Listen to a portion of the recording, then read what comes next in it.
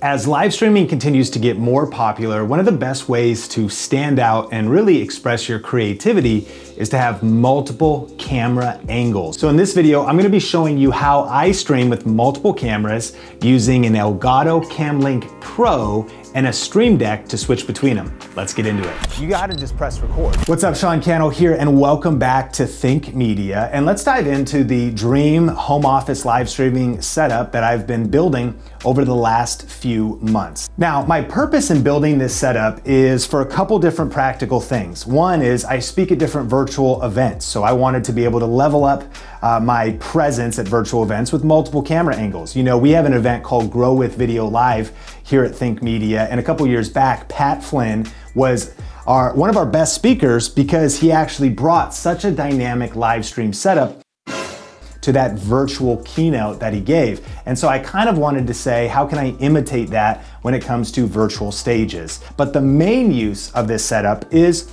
live streaming here on Think Media, on our Think Media podcast channel, multi-streaming across platforms. And my favorite software to use for that is called StreamYard. In fact, this video is brought to you by StreamYard, and I'll tell you a little bit more about them later.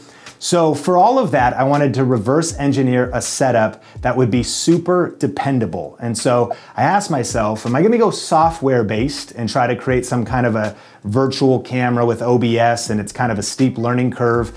And software based can have dependability issues because all of your live streaming stuff is based on software, or do you go hardware based? And I wanted to build something that was super sturdy. So that's when I discovered the Camlink Pro capture card. If you've ever seen a Camlink before, it's a simple device that you just plug into a USB port, and now you can plug in an HDMI cable and essentially start using a fancier camera as a webcam. Well, the Camlink Pro is kind of that on steroids. So you actually get 4 HDMI inputs, and what's powerful about it is it's actually an internal card that plugs into your PC. Really, the challenge with the Camlink is, again, it's USB based, so if you try to do multiple cameras, you might overload your USB bandwidth in your computer.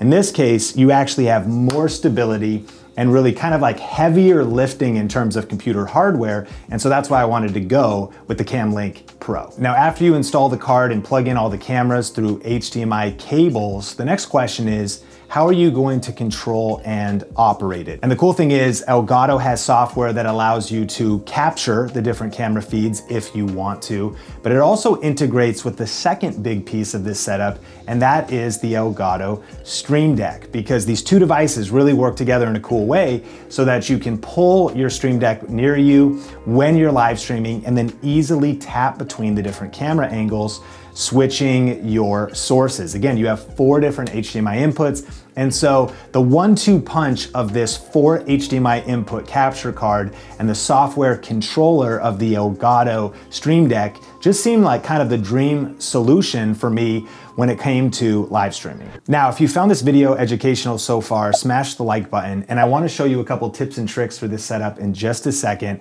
but today's video is brought to you by StreamYard. StreamYard is how we live stream to our channels like Think Media and the Think Media podcast channel, as well as our private Facebook groups. Whether it's having smooth transitions from your slides back to your face, or uploading videos to share on your stream, or even bringing on multiple guests for interviews, StreamYard makes live streaming easy. You can try StreamYard today by clicking the link in the description below.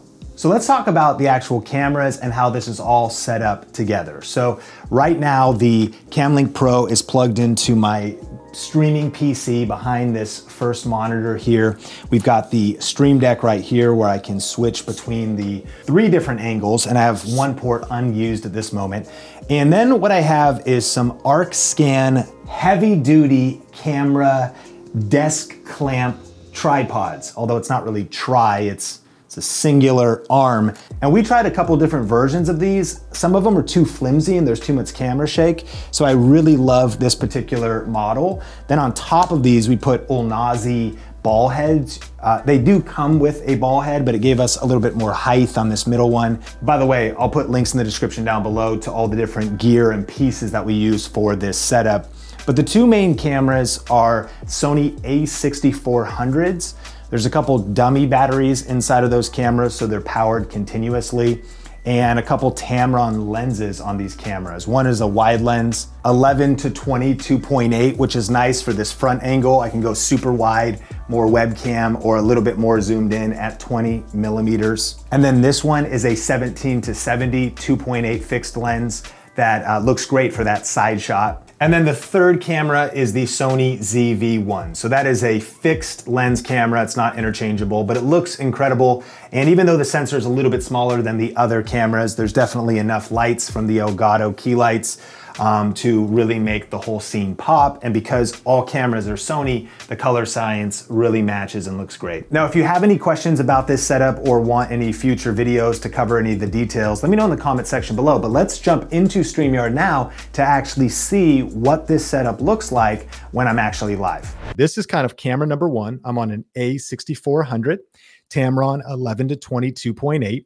And this over here is also an A6400.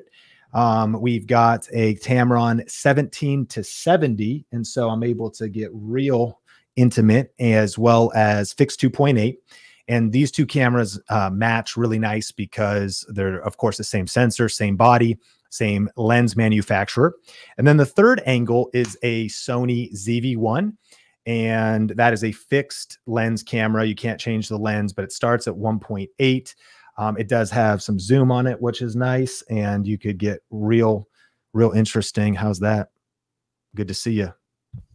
Microphone. There we go. We're locked focus now. So there's the Sony ZV-1 angle, which is kind of cool. And you can switch back and forth wherever you want to go. And the idea here, of course, is when you can change camera angles, you can boost audience retention, keep things more engaging and more interesting. Now, I know there's been a ton of information in this video, but I went ahead and compiled a kit of all the gear all in one place. And if you want to check that out, I put that in the YouTube description below. But we didn't even get to the audio side. If you're curious how I live stream with music and sound effects and the details about the mic and the Rodecaster Pro and all of that stuff, just click or tap the screen to check out that video where I break it all down, or you can click or tap the screen to watch the complete studio tour as well. Until then, smash like if you got value, and I'll see you in the next video.